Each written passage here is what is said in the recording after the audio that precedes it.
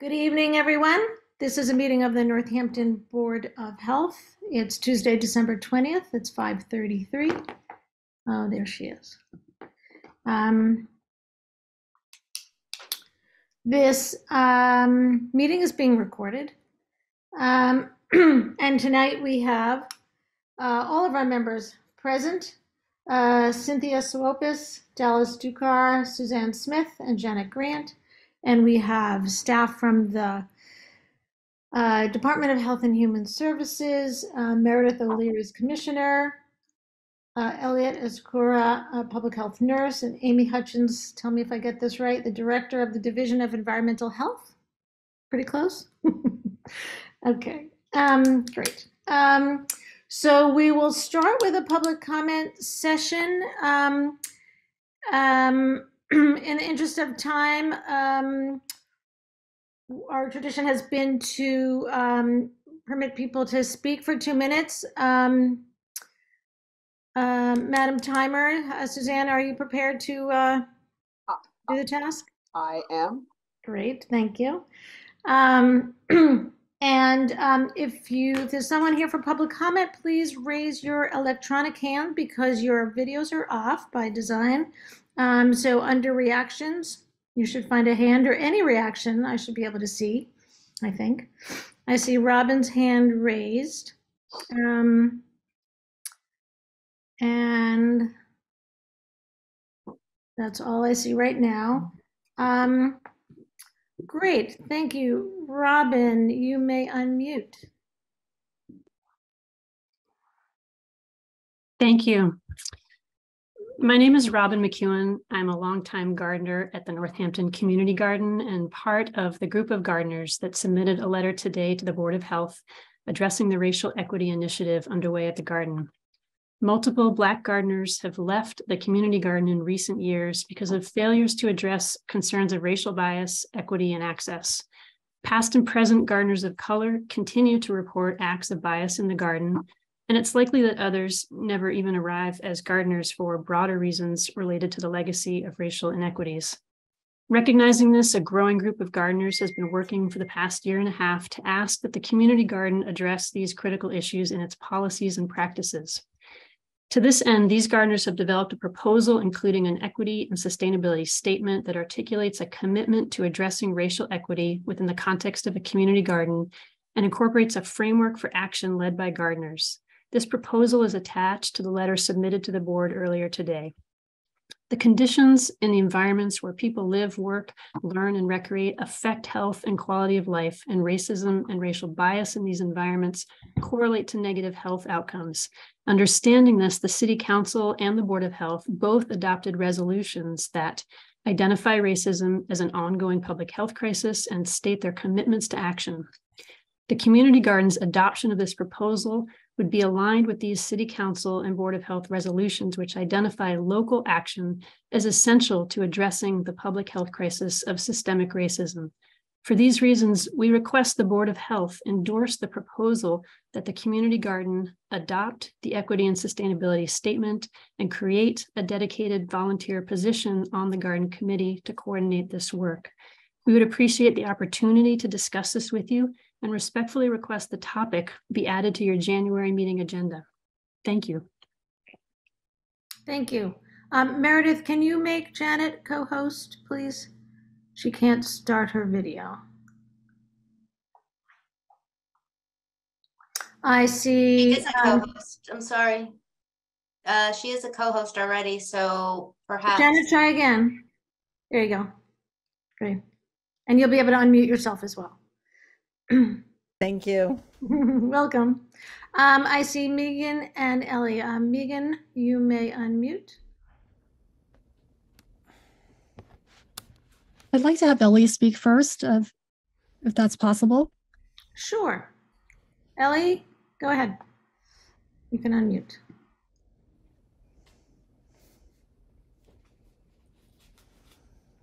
Let's see, let's try again. Go ahead. I'm Ellie Cook, 35-year resident of Northampton, and have been gardening for 34 years at the Community Garden. The Northampton Community Garden is a program of the Parks and Recreation Department and is managed and maintained by volunteer garden committee and the community of gardeners. The Gardner-led Racial Equity Initiative has included outreach to the Parks and Recreation Department, Garden Committee, gardeners, community members, and city representatives. The Garden Committee and the Parks and Recreation Department have indicated that they don't have the expertise or capacity to address these issues at this time. We respect the constraints on municipal departments, but believe that a commitment to issues of safety, equity, and dignity cannot be further delayed to a more convenient time. And notably, the efforts we are proposing would be volunteer-led, as with other community garden initiatives. Following development of the proposal this summer, we conducted outreach to gardeners, community members, and city representatives to further familiarize the community with the proposal and receive feedback, all in anticipation of future formal coordination with the city to request adoption of the proposal. The response to this outreach has been overwhelmingly positive. Earlier this month, this initiative and its proposal were presented to the Northampton Human Rights Commission, and on December 14th, the commission voted to endorse the proposal. We're heartened by the support and note that similar initiatives adopted by other community gardens have resulted in meaningful actions, including addressing equity and access in garden plot assignments and developing safety protocols that reflect alternatives to increased police presence. Knowing of the board's commitment to addressing racial equity as a public health concern, we request that the board stand with the Human Rights Commission and endorse the proposal that the Northampton Community Garden adopt equity and sustainability statement and create a dedicated position on the Garden Committee to coordinate this important work. We'd appreciate the opportunity to discuss this further at your January meeting, and thank you very much. Thank you. Megan?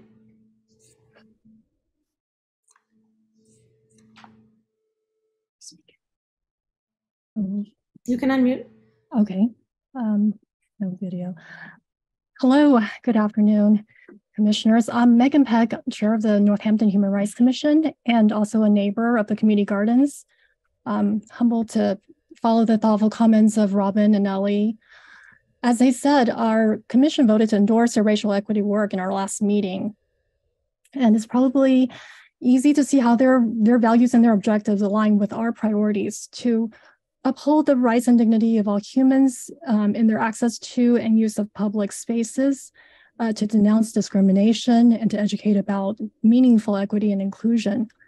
We really applaud the initiative of this group in demonstrating immediate allyship for Black gardeners who experience racism.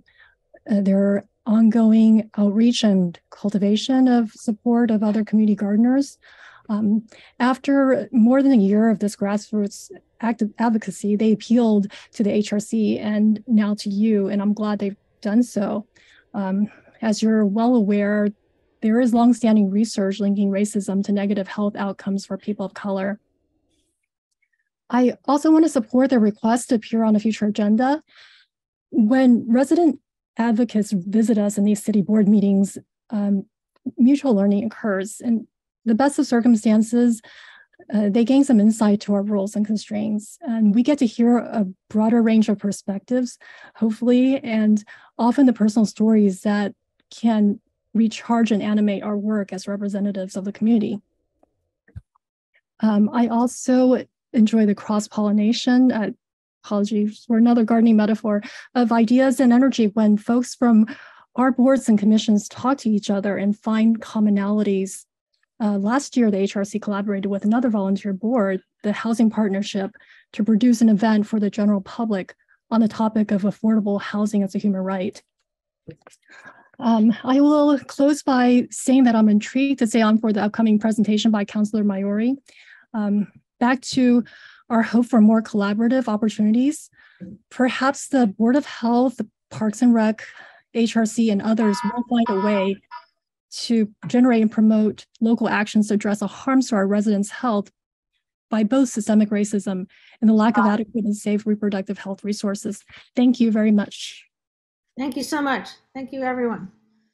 Is there anyone else here who would like to speak at public comment session? Going once, going twice. Anyone else for public comment? If so, raise your electronic hand under the reactions tab. I think that's it for public comment. Thank you so much for speaking with us. I do appreciate it. We all appreciate it. And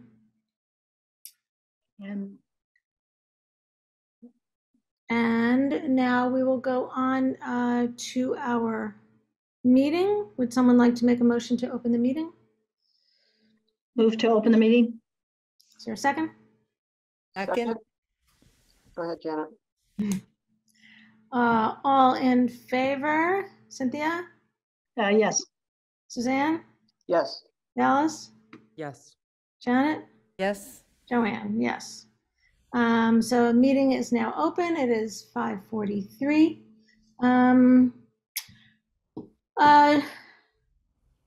Just so everyone knows, on the agenda tonight was a discussion of the tobacco regulations, but for several reasons, we will not be discussing that tonight. For one is our consultant, Cheryl Sabara, was supposed to be here, but then she was not able at the last minute to come. And the other is that apparently just yesterday, new tobacco model regulations were published. So we want to make sure we're working with the most updated version. So we will bring that back in January. All right. Okay. Hearing Meredith, the gentleman from Jim's Variety is not here. I don't know who RF is. I don't see him. Is anyone who is attending tonight representing Jim's Variety for the hearing? If you could raise your hand or speak. I'd have to raise an electronic hand.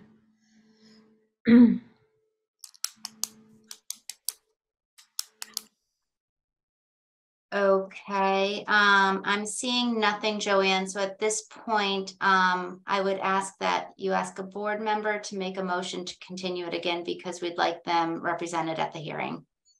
And if they don't show up next time, we'll have to make a decision about that, right there. Yep, I'd like to give them the opportunity because we did switch the dates. Maybe there was just some confusion on their behalf. Yep. Okay. Would anyone like to? Oh, wait, I see a hand. Do I see a hand? What? RF, ask to unmute. No, that's not a hand. No? That's just my cursor. Oh.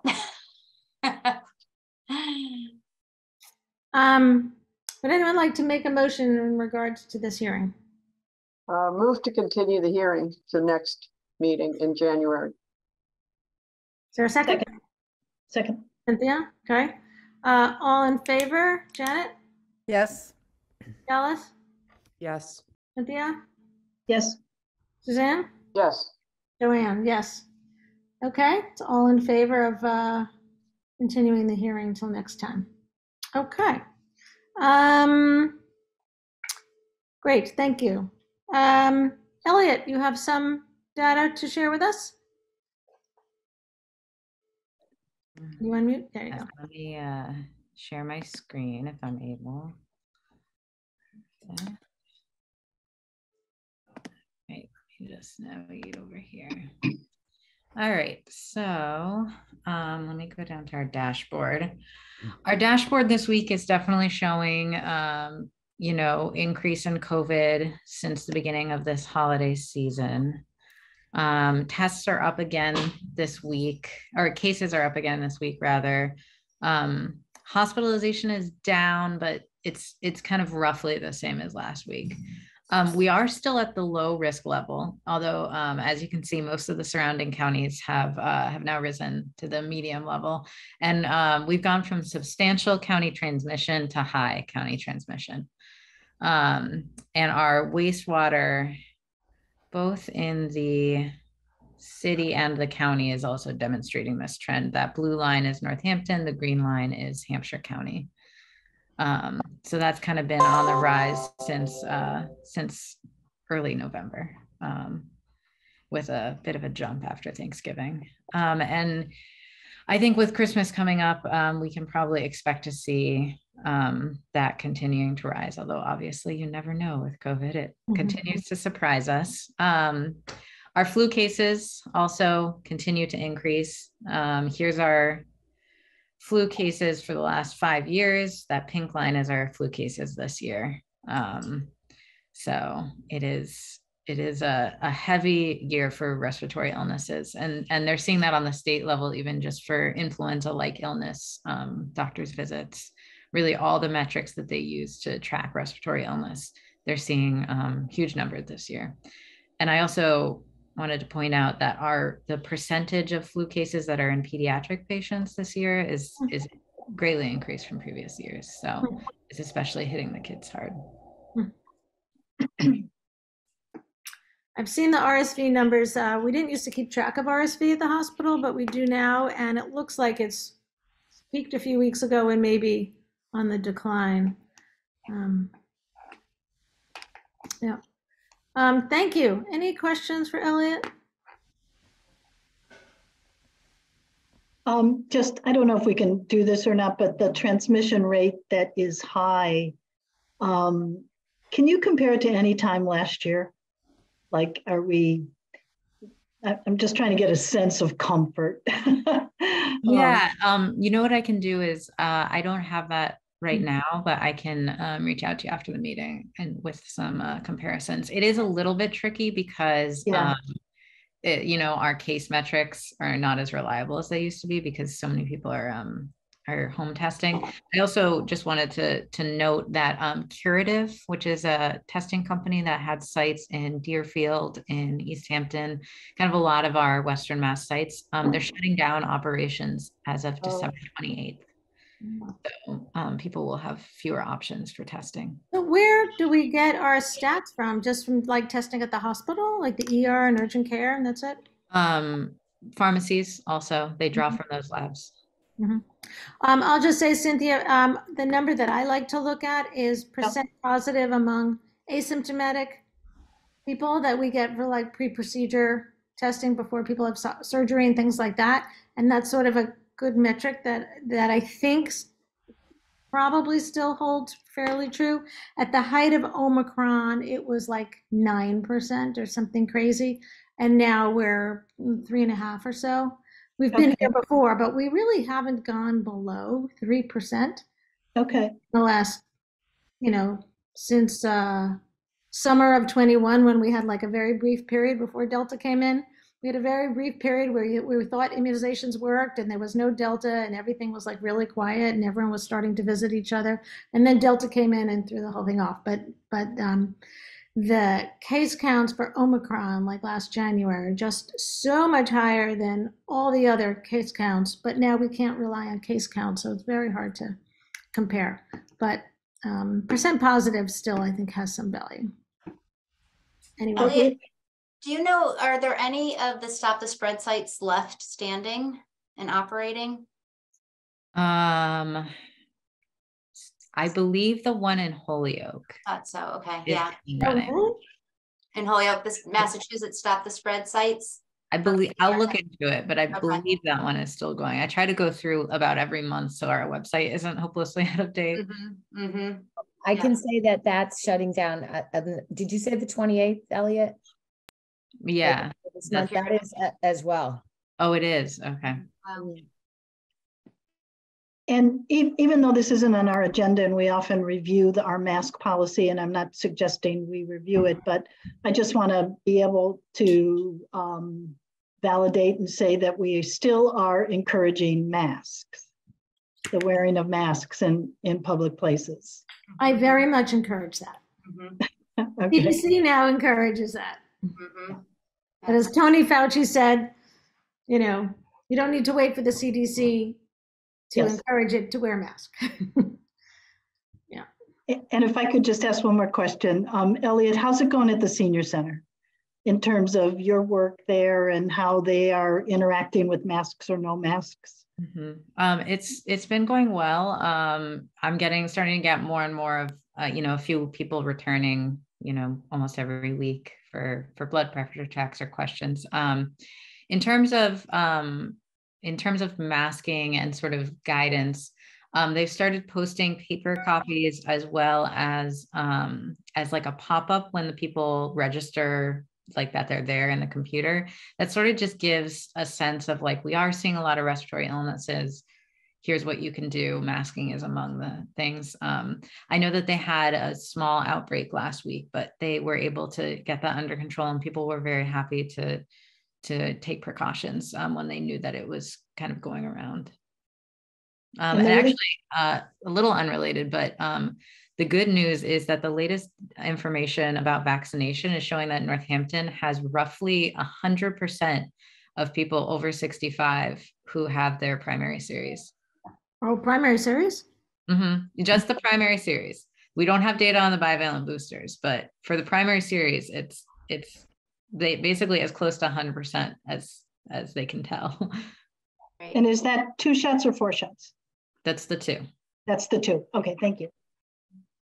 And just to kind of add a little more information, Kim Parks, who is the new director for the senior center, is just amazing to work with. She reaches out to us anytime she's made aware of a case there and asks for guidance and direction. And with the recent outbreak, what we did was not to just kind of hone in on COVID, but we wanted to broaden it up a little bit, because sometimes those messages do lay flat because we've been hearing them for 2.5 years or what have you, to really kind of focus on respiratory illnesses and the best practices for that overall good health. And I feel like any suggestion we have, she just runs with it and is doing a fantastic job. So have you guys done flu vaccination over there?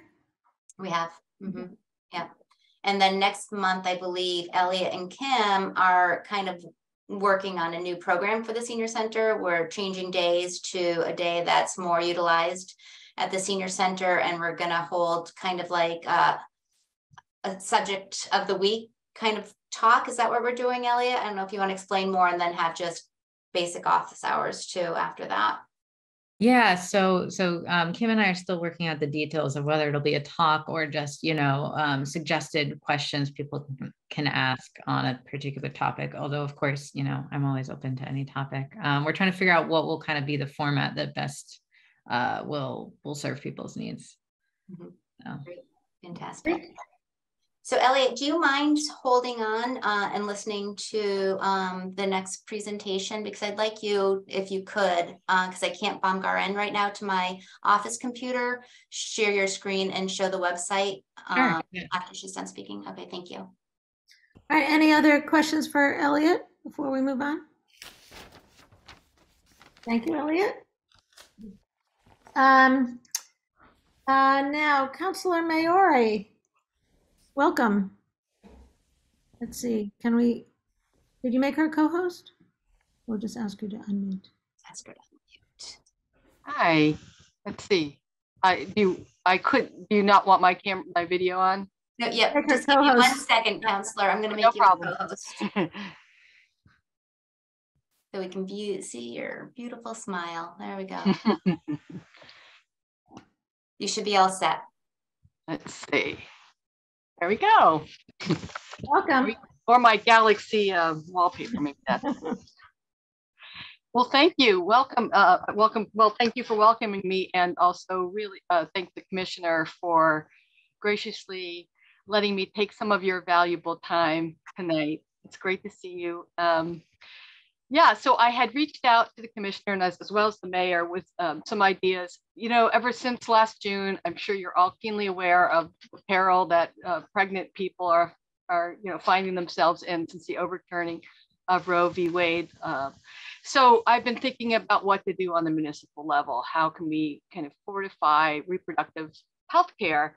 And I have the pleasure of working with a coalition both locally and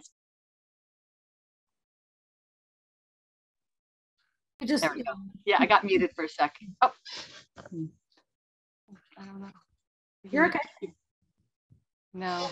You're good. Okay, great. Okay, I think I got muted for a second. I'm back. So I've been working with some of our local resident experts on the subject, as well as reaching out statewide to other legislators and counselors. So I'm working with Carrie Baker from Ms. Magazine and Smith College, Jennifer McKenna from the Lawyer Project, Cheryl Zoll, CEO of Tapestry, and more, and locally, regionally, Counselor Owen Zarrett in East Hampton, and we've had a lot of Zoom calls with other communities like Salem, Somerville. So, all discussing what can we do at the local level. There's a lot being done at the state level, as we know. Massachusetts has the Roe Act and the act expanding protections for reproductive and gender affirming care. So we have that kind of secured in our constitution, our state constitution, and the laws of our Commonwealth. But I still feel like the city of Northampton has a responsibility to make sure that these laws, are carried out, and to ensure the safe and fair access of reproductive and gender affirming care services on the local level. And I believe we need to make a proactive and strong statement as a municipality to deter the many attempts, to interfere with the rights of pregnant people to access their reproductive health care. As we knew even before the overturning, there's barriers to reproductive health care. There, cost, complicated insurance coverage, especially for lower income folks. And, my background is public health, and I think, and I know this too, it's not just about abortion. We know that the kind of repercussions that happen in all sorts of ways to healthcare when something like this happens. So my first thoughts, and I'd love to, follow up. This is really to plant the seeds. It's kind of a big topic and there's so much to unpack, but I wanted to plant some seeds here tonight of potential collaboration. And also I would welcome, before I forget, any feedback at any point from you all about ideas to make this happen in our community, to help really fortify our rights for our community members. But what I proposed to the commissioner and the mayor, and what I'm thinking about doing on council, are three things. I proposed that the city have a reproductive health care site on the website with lots of links for folks and community members. The Mass Health, Mass Department of Health, the AG's office all now have a crisis pregnancy center advisory warning, a very, very clear warning to residents of Massachusetts about the threat that sometimes crisis pregnancy centers have for people seeking care. And I think that that's something that we could do. My advisory team there has already actually written, drafted a website and done the work for the city if they're interested in using any of that. So I think that's something that we could do. And the other thing that I was proposing is emergency contraception dispensers. And I've met with other cities. Salem's also, as Salem has started that process. And I had a lot of concerns actually about, what that would look like, and, there's the way that Salem's doing is there's a company that leases them and maintains them.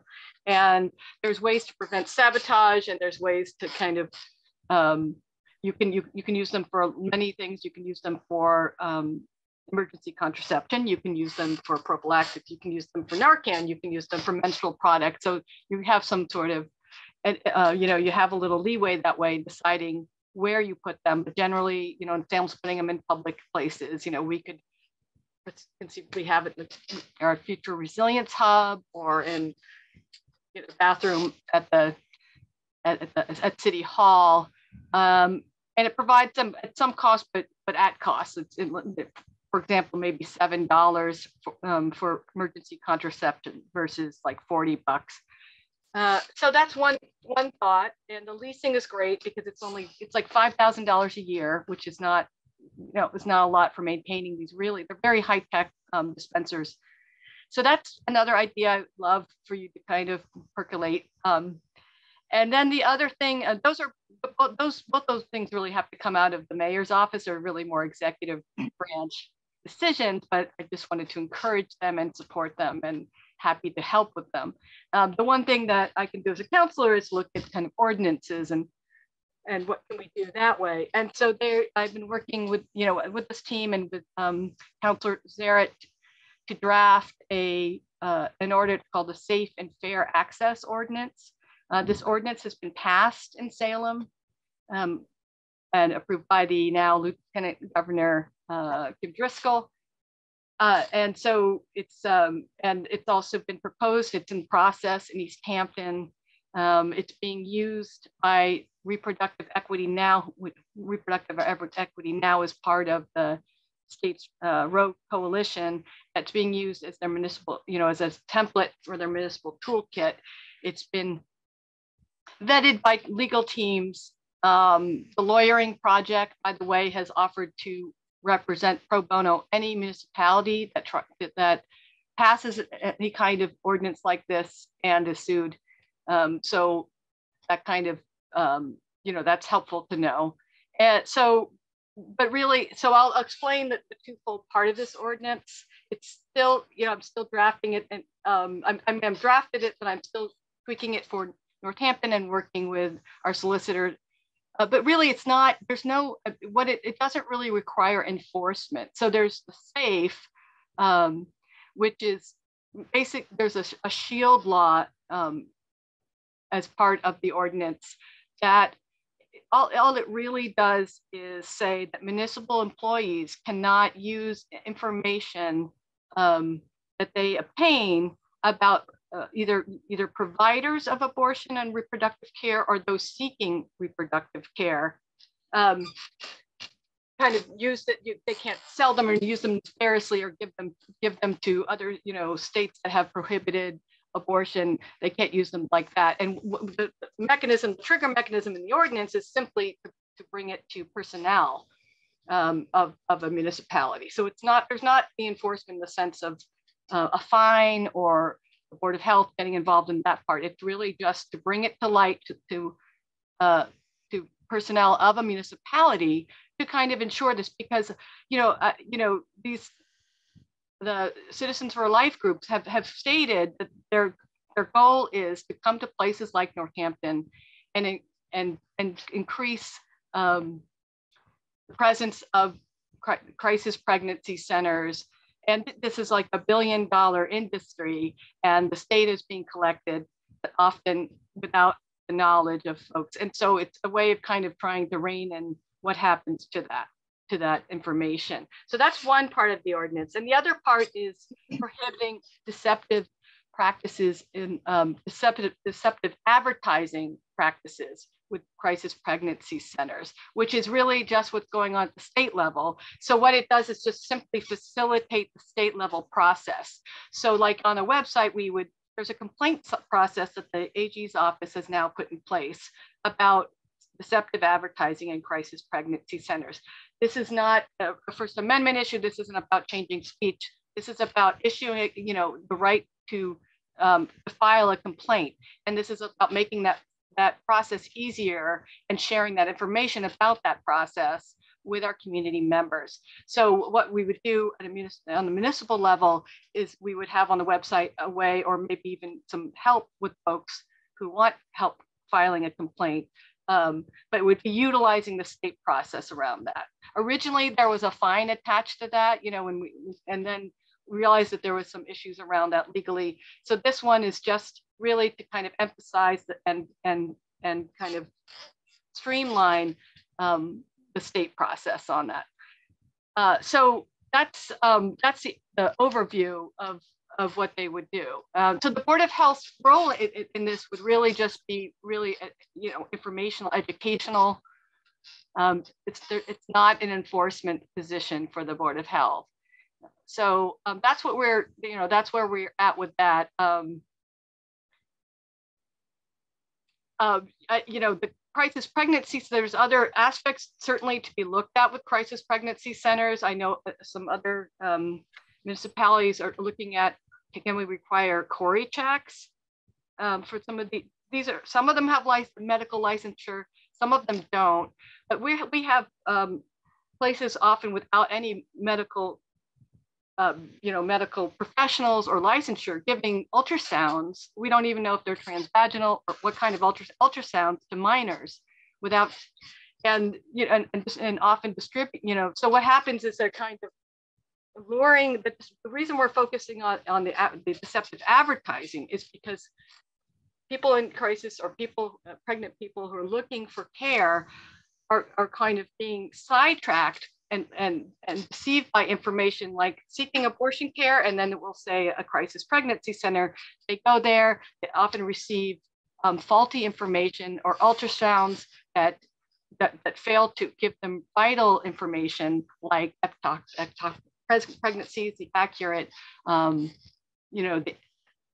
accurate information about how far along they are. And interestingly enough, 80% of folks seeking who go through CPCs are actually, planning to carry to term. And so what they're doing is they're delaying real care by being sidetracked by this deceptive advertising and lured in.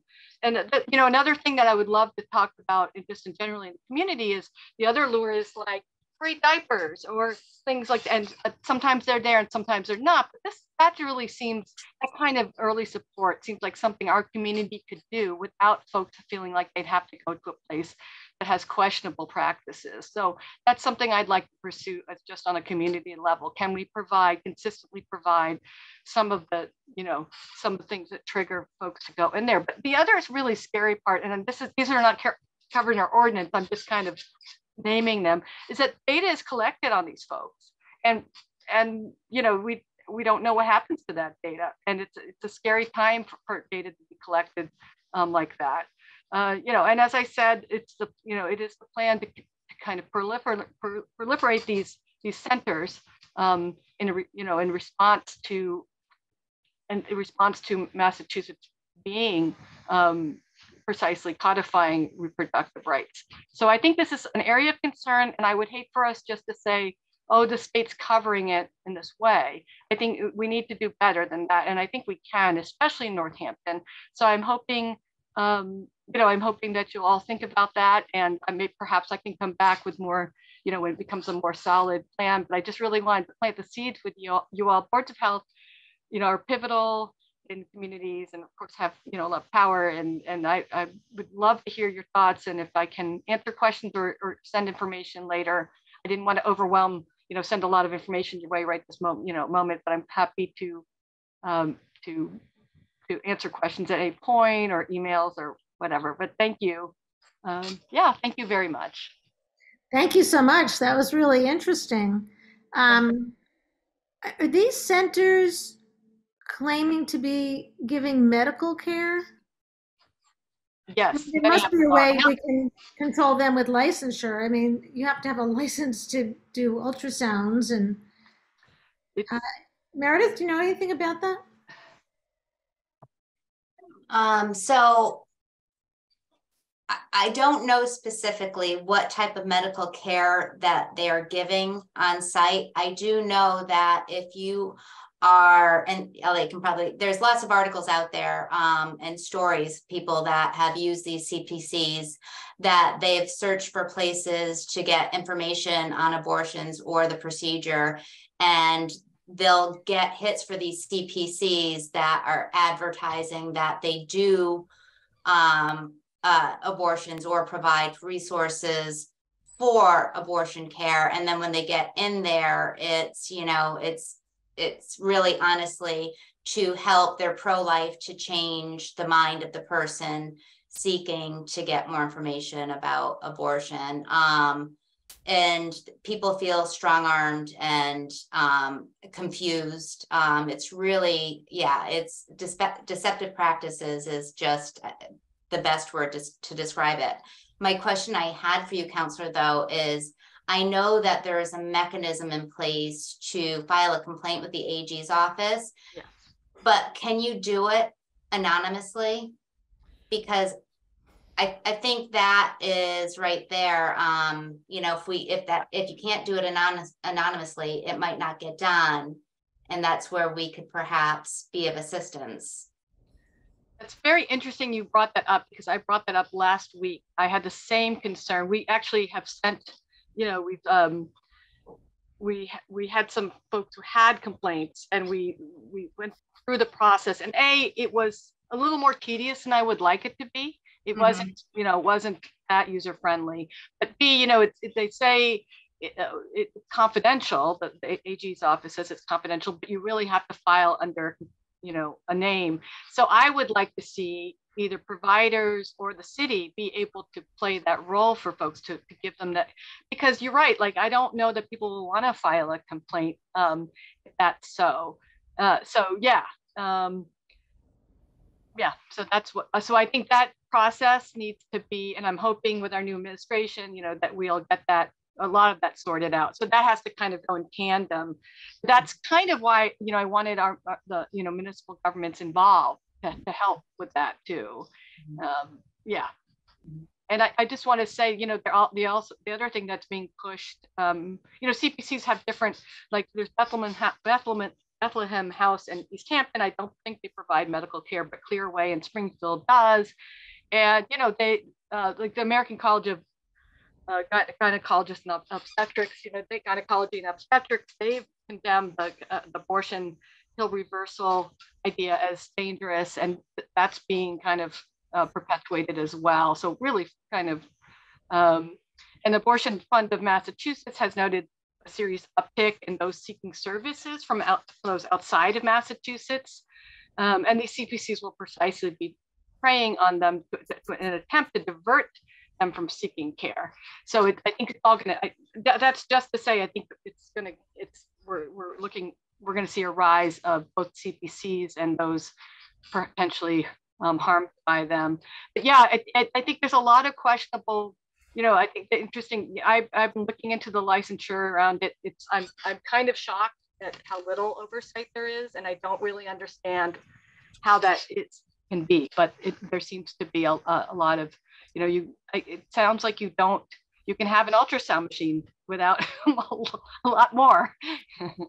Are there other CPCs besides, you know, in Western Mass, besides East Hampton and Springfield? Like, how pervasive are they? Yes, there are. I actually have a chart.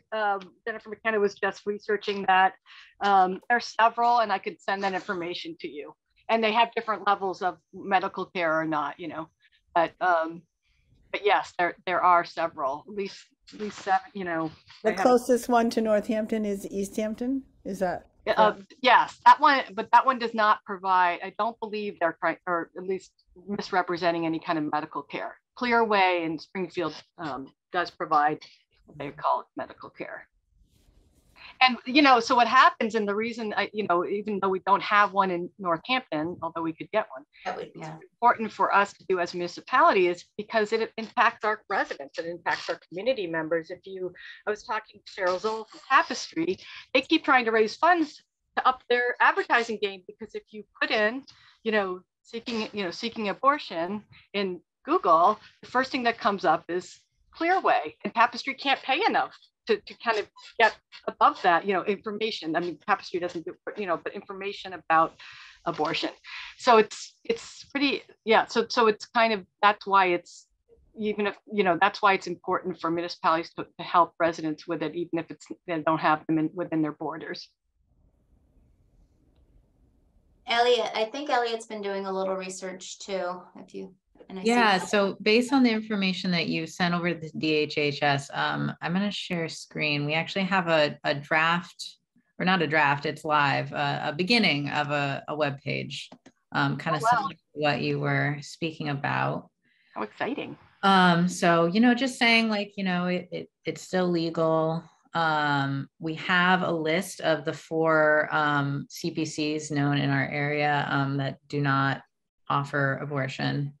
Although they sometimes claim to. 2 in Springfield, 1 in East Hampton, and 1 in Greenfield.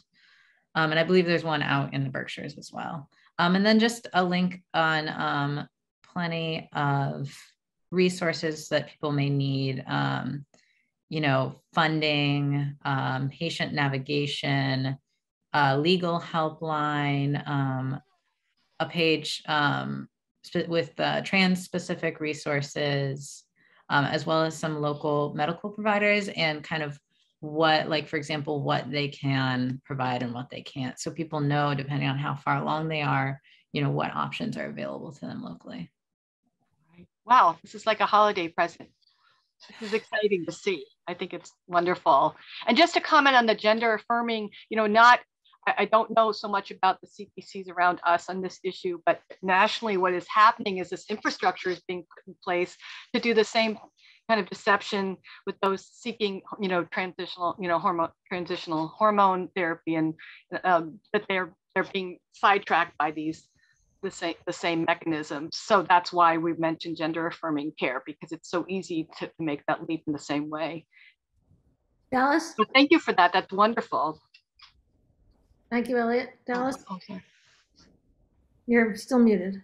Sorry. There you go. I was going to ask a question on the gender affirming care bit. So, there are actual action steps that are being committed to, obviously, at the state level to protect both reproductive health care and gender affirming care. And then I'm hearing a lot of specific action items to reproductive health care on the Northampton level. Yeah. I'm wondering if there's been any consideration to additional action items, either executive or legislative, around protecting access to gender affirming care. Right. Sorry, can you hear me all right? Right. In the ordinance, we lay out the similar kind of protections. But yeah, I mean, that's something maybe we need to kind of bolster. Because it sounds like the Safe and Fair Access Ordinance, what you were mentioning, spoke specifically to abortion providers and prohibiting advertising of crisis pregnancy centers. Is that right? Right, but the safe part is also about gender affirming care. That language is in the ordinance. Yeah. So I don't know, would you want to share your draft or not yet?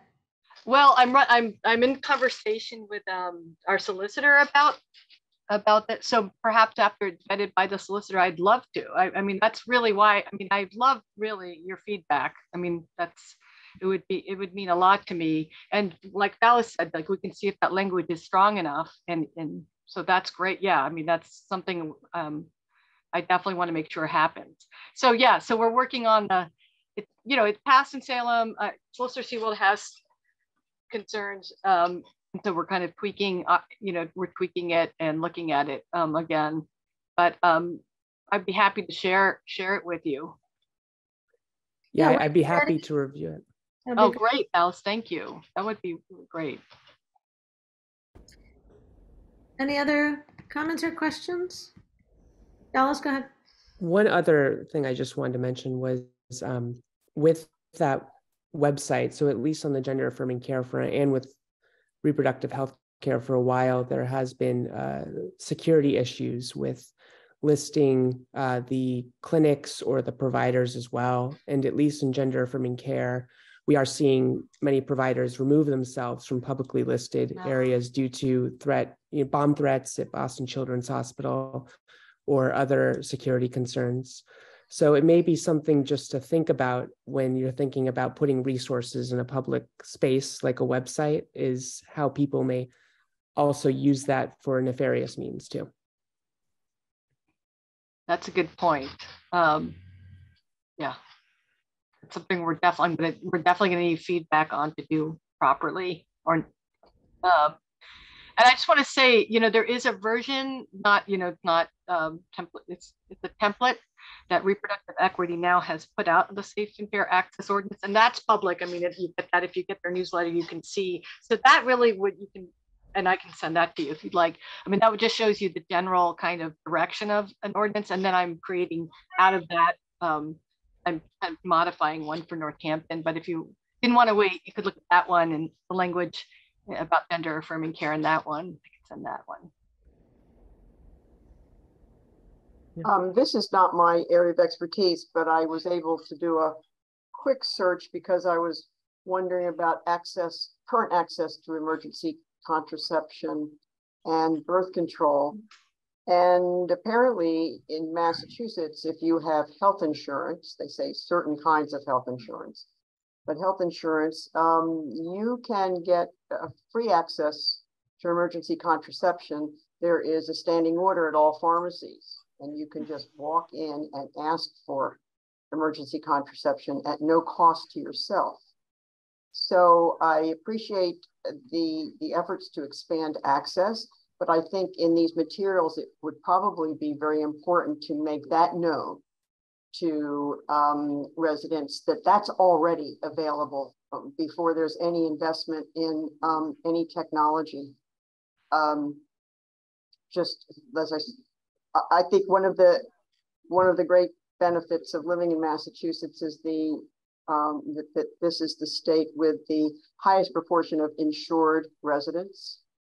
Uninsured residents are less than 3%. That's health insurance status is not going to be available to everyone, but for those who have it, it seems that there's already an access point that people may not be aware of. Elliot? Yeah, I just wanted to say that most of the laws outlining what insurance has to cover and how in the state only, they don't apply to self-funded plans, which are insurance plans people get through most large unions or major employers. So I think it's very important to also continue to give people the ability to access this care outside of it, because over half of workers in Massachusetts are covered under self-insured plans, which means that they don't have to abide by, for example, covering gender affirming care or certain kinds of reproductive health care. So I just wanted to put that point out. No, understood. It's not going to be an option for everyone, but I'll bet there are a lot of people who have health insurance under which emergency contraception is eligible who don't know that. And I thought that that would be an important item to have under any website or any access to care materials. Anyone else? I agree, Suzanne. Cynthia?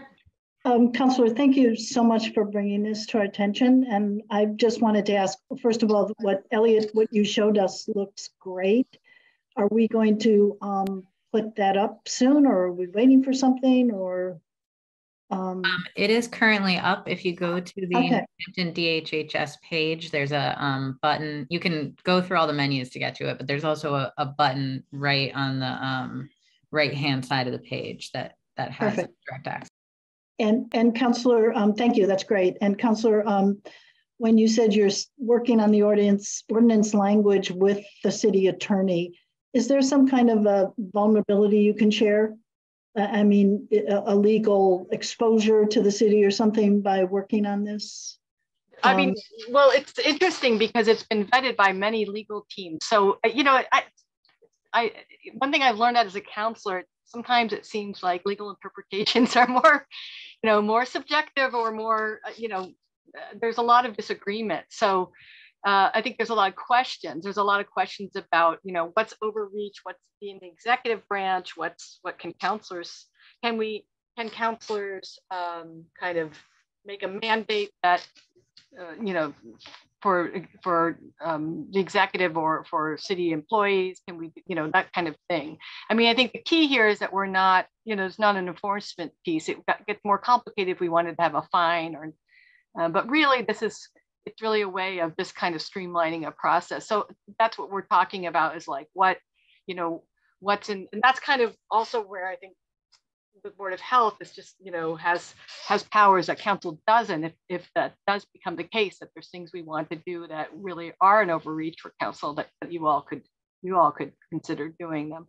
But yeah, that's what I'm talking about right now is just looking at the language, making sure that it's clear about, you know, what we can do from the legislative branch. I mean, it was passed in several municipalities, so others are disagreeing with him. So that's why we need to sit down.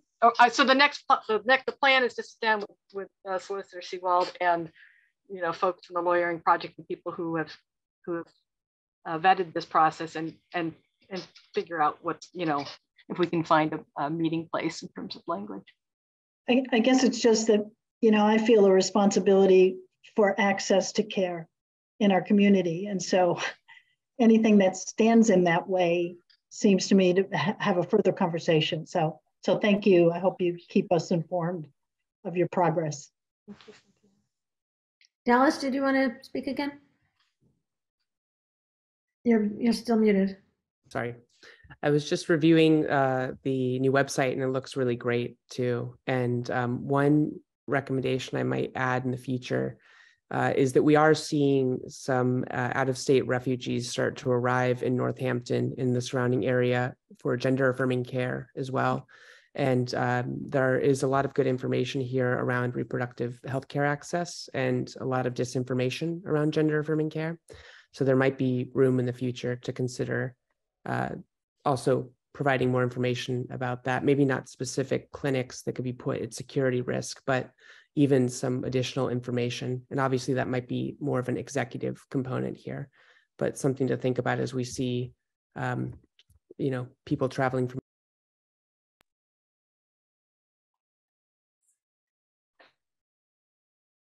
Well, I really value this kind of feedback. That's amazing. I can't tell you how thrilling it is to see the website. And I hope that it'll be okay for me to reach out to get more of your feedback, Dallas, what we were talking about, but because I would really love not only your support, but really your insights on this, both the ordinance and the other ideas we have, I have, or if you have other ones. Thank you. Counselor, can you let us know where East Hampton is at? They've been working on their ordinance for a while now. I'm just wondering. So the East Hampton, their health department has signed off on it, and it's really the same. So there is in support of it, but I think it's in a legislative committee. Okay. There was an original ordinance that was introduced with a fine, and then Councillor Zarrett withdrew that one and put in this one that's very similar to the one I'm working on. Okay. He really did a lot of the authoring. I'm just really grateful to him. But then, so it was changed to just really streamlining the process. So it had to go back, in East Hampton had to go back through the process. So it's somewhere in there, but I can certainly find out and give you an update. And if you ever, I don't know if you talk to the East Hampton Health Department, but I'm sure they have some interesting things to say since they are in support of it. That's fantastic. Yeah, I'll reach out to her. Yeah. This is such an important topic. I think I've said it before, with the stroke of a pen, half centuries of work has just been undone and affect so many, I can't even countless number of people. It's really disheartening. I think at this point, if I'd like to offer anyone, if you have any resources that you know of that aren't on the website, thoughts, if you can send them both to Elliot and I, any suggestions, we can do the legwork, we can vet things. But yeah, I think it was a great start. Elliot, thank you for getting that up there for us. But yeah, we appreciate any input. Okay, yeah, I can send you the chart of the regional CPCs, and I think Commissioner, did I send you just a template you can draw from that Cheryl Zoll and Gary Bate? But I can send that to you, and I can send the ordinance when it's ready. But I can also just send the generic template ordinance that has the general tenets, if you'd like that. I can send those things. Great. And then I think also maybe, and we can take this conversation offline, thinking about a mechanism where the public can file complaints anonymously, not necessarily going through the AG. That might take a while to get streamlined and fixed. But if we could do something here locally, I'd really like to help and participate in that any way I can. That's amazing. Yes, I think this is an opportunity for, for municipalities sometimes to be in forerunners, be the models for what should happen at the state level. So it's definitely something that should happen. It should be much more user friendly than our participants found. So, okay, we'll follow up on that. I'll follow up. Thank you so much for your work on this. Oh, sure. Well, thank you for this is a lot of time, and I really appreciate it. I'm just really grateful, especially now, to be in a community with you. So good to have a great night and a happy holiday season. Thank you so much. You too. Oh, all very interesting. Meredith, is Hamid our friend from Jim's Variety? I will ask them to unmute.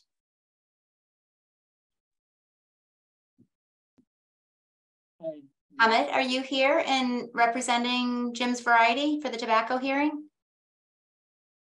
Yes. I have Mr. Humayun. I can't really hear you. You might have to speak into your speaker a little more. Can you hear me now? It's in and out. You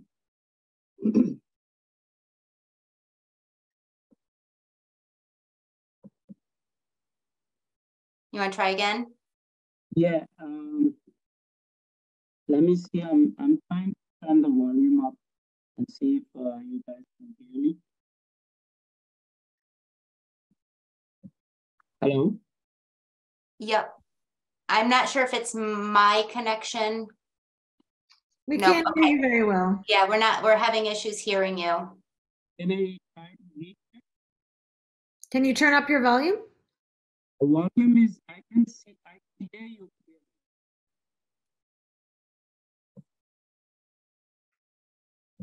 Hello. Yep. So we're still having issues hearing you. You're fading in and out. Let's try one more time. Okay. Can you guys hear me? That's a little better. You're a little fuzzy though. Okay. Should I reconnect? You want to leave and come back? Yes. Okay. We'll wait for you. Thank you. I'll be right back myself.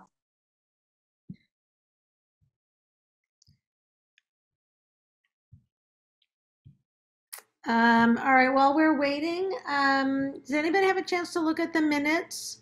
I know they just went out today, so if you haven't had a chance to look at them, Cynthia, you haven't had a chance? We could just bring them back next time. Did everyone see them? I don't think I saw them. They came with the agenda. I saw them. I actually didn't get that. All right, so why don't we put it off till next time? Okay. Minutes off till next time, so everyone has a chance to read them. We didn't get it until about maybe 3 in the afternoon. Wow. Who did they come from? Because Meredith. I was kind of waiting for it. Okay. With the agenda, yeah. Everything's a little late because she forgot that Kelly was out. Ahmed, I'm gonna unmute you. You want to try again? Can you guys hear me now? You're very faint and a little fuzzy. Can you turn up your volume as high as it goes?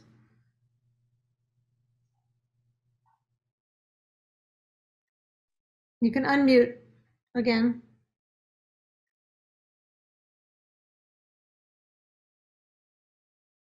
Okay, can you guys hear me now? Not great. So, Hamid, at this point, I don't think it would be fair to you or to the Board of Health members to hold the hearing not being able to hear you very well. So they made a motion early on in the meeting because it was supposed to be scheduled at 5:35 to continue to January. And what I can offer is either, I don't know if you have enough access to another device where we could hear you better, or you could come to the health department and we have a meeting owl and one of my staff will sit with you in the health department and we'll host the hearing together from there. And that way we can clearly hear you and you can present at that point. Would that sound okay? Yes, that sounds okay. If you guys can, I really appreciate if you guys can do that since there's an issue here. That would be fantastic. It'll be the third Thursday. January 19th. January 19th at 5:30 if you could be at the health department. Okay, that sounds good. Okay, and we'll follow up in a letter and call you after this anyways. Well, thank you for coming. Sometimes technology, it's good when it works and it's not when it doesn't, but we'll make it happen. Understandable. Okay. All right, thank you. We'll see you next month. Okay. Okay. So I think that's all we had on our agenda. The calendar. Kelly sent out a few weeks ago, or did she send it only to me? Calendar, which basically goes through the year of meetings being on the third Thursday. Has anyone, did you guys get that, or was it just me? I don't believe so. Okay, I will send that calendar out so you guys can review it. I was going to propose that we stick to that schedule best we can. I know Dallas, sometimes you have conflicts, so if you could look through your calendar in that one. And that Thursday in August, my daughter is getting married that weekend after, so I might propose that we just skip the August meeting like we often do. And congratulations. Thank you. All right, so I'll send that around so everybody can look at their schedules. All right. I think that's all we had on the agenda. We usually review our mask advisory. Does anybody have any comments about the mask advisory, which is still in effect? It still holds from my point of view. All right, Meredith, did you have any updates or anything else you wanted to include? We're going to put off the minutes until next month because not everybody got to see them since they just. Oh, yes. My apologies for those who weren't on the meeting earlier. Kelly has been out and I just didn't realize how much, I know how much she does for me. I just, I let the ball drop. She's been out for almost a week and I didn't think about sending the agenda and the minutes until Joanne let me know that she didn't receive it today. So my bad. I'm sorry about that. No problem. No problem. Anything else? So a couple things, I guess, just really quickly, since we have a few extra moments. We have been for well over 2 months looking for a public health nurse, actually 2 of them, because we have 2 full-time nurses in our department. And then I have the regional work that we do that we had 2 part-time contractors, but now I'm looking to hire 1 full-time public health nurse for the region too. And all 3 of them work together as a team. So we really haven't gotten a lot of interest in that position. I think maybe over the 2 months and after multiple times of posting it on, the city website, with all of our colleagues, with our, our affiliations that we have, begging friends to, send it to all their friends. I think we only got 6 applicants. I know the nation is, we are in a workforce crisis right now. But this was very, very challenging. I'm happy to say I finally filled one of those positions. Kelly Hughes is going to be starting after the new year. Kelly Hughes has actually been an MRC volunteer, I think, since 2013. I remember Kelly coming and giving vaccines with my mom in the early days when I started here. So I know of her, I know her work, I know her personality. And I'm so excited. I feel like she'll be able to bring a lot of perspective. She works in Valley Medical right now to the department, and yay, 1 filled. So we have 1 open public health nurse position still. I have, I don't know if you saw the press release, but Sean Donovan is no longer the DCC implementation director. He had stepped down from his position just shy of a year. But he did identify during that year that the DHHS really needs a division director of community cares, not an implementation director. We also need a DCC coordinator. I need an executive director. These are all job descriptions that are in the process of getting rated right now through the HR system. So hopefully in the next week or just right after the new year, you'll see job descriptions up for those if you can help circulate that, which is fantastic.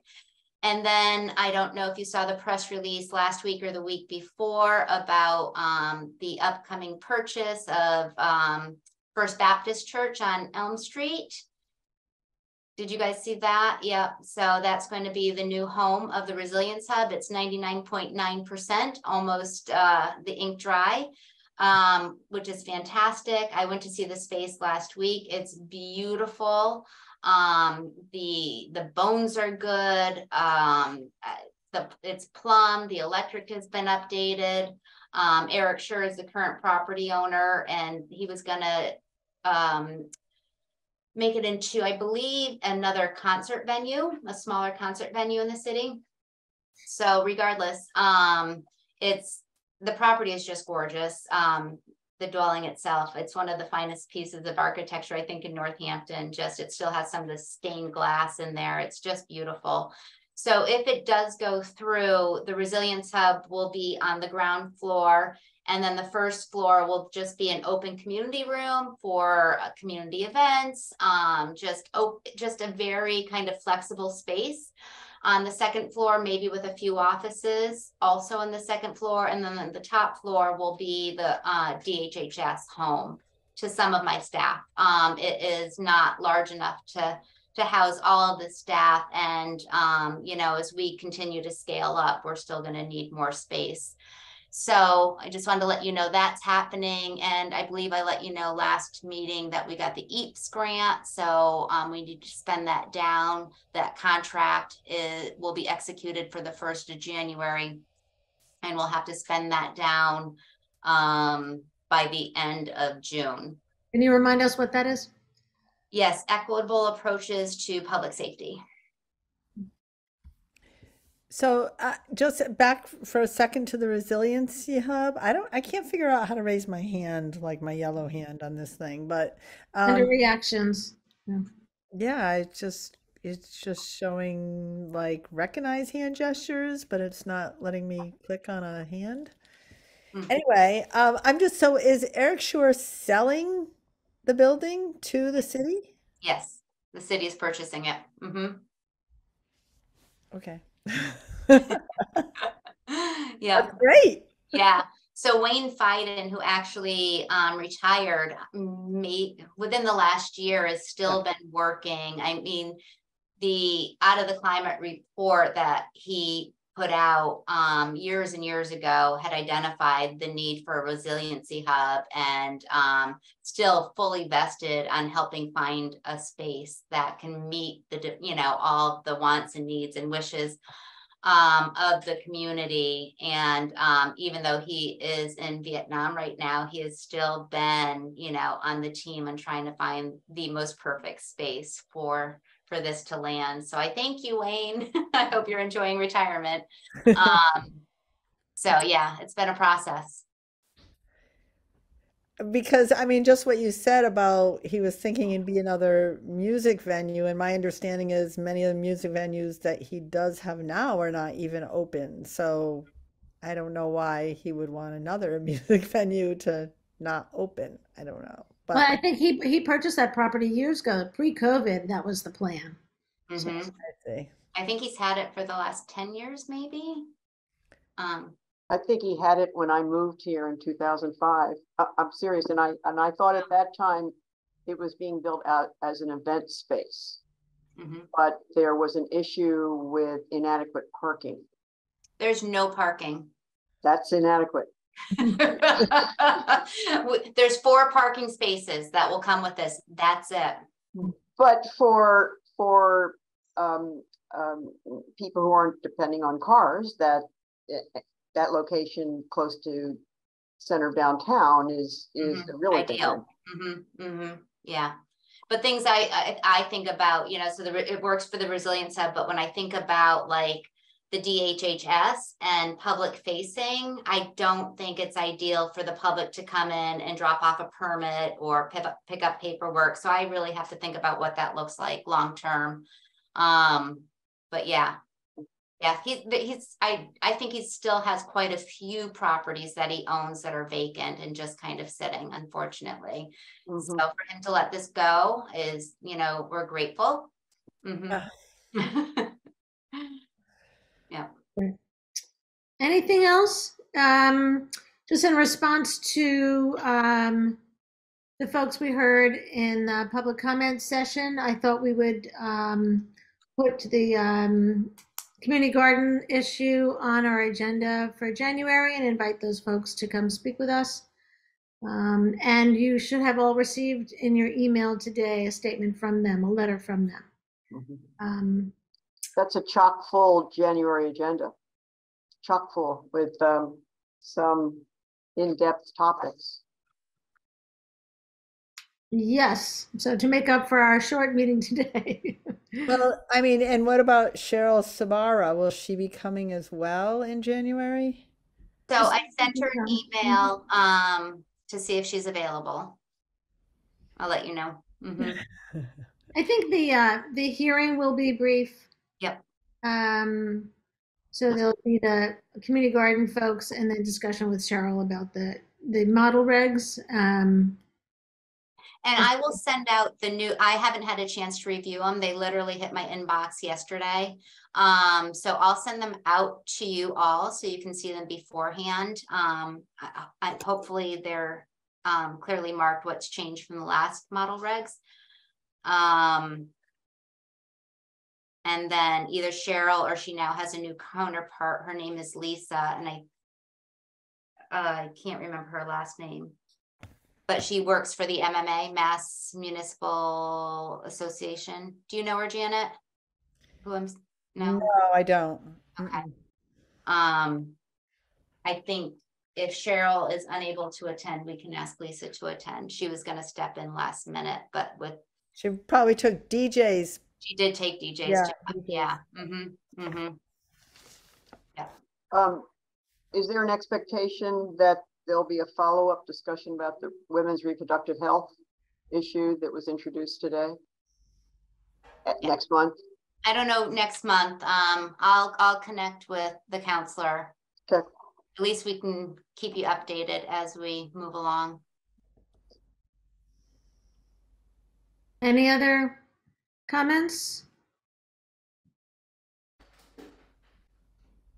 I mean, I just thought of this just now, but it occurred to me when we brought back up the community garden statement and what they're looking for in terms of initiative, and I didn't think to ask it at the time. Are they only talking about the garden on Burt's Pit, or wouldn't anything they do be, isn't there another community garden in Northampton? Well, it's the other community garden is Grow Food Northampton, but the city does not own that one. Okay, so this is the only one that the city owns. Okay. It owns in the sense that the Department of Parks and Recreation oversees it. Okay. So Grow Food Northampton is not a city entity. Correct. It's a nonprofit. Correct. And Janet and Dallas, you probably are not aware, but I will send out a couple of years ago, we, as the Board of Health, wrote a statement about racial equity and how it applies to the Board of Health. So I'll send that to you guys so you can see what statement we have made in the past. Anything else? I wonder if that's on our website. I'd like to get that on our website. Yeah, I actually, Meredith, if you could, I sent an email to Kelly about that statement. So we passed it in 2020, but there is no date on that statement at all. And so it would be great to get a date as to when we approved it. Sure. Could you forward me that email? Sure. You sent to Kelly, so it's on the top of my email list. Sure. Okay. Just to let you all know, I'm going to be taking time off between now and the end of the year. I have a lot of time that if I don't use, I lose. So I'll be working just a little bit. Good for you. Yeah. No working from home. Okay. We need you fresh in 2023. That's my goal. That's my goal. Anything else? Anybody? All right. If not, would anyone like to make a motion? I'll make a motion to adjourn the meeting. Is there a second? Second. Oh, I hope, did someone take minutes? It's recording. Okay. Oh, so Kelly can write minutes from that. Okay. Great, thank you. All in favor? Dallas, I Cynthia, Yes. Suzanne, Yes. Janet, Yes. Joanne, yes.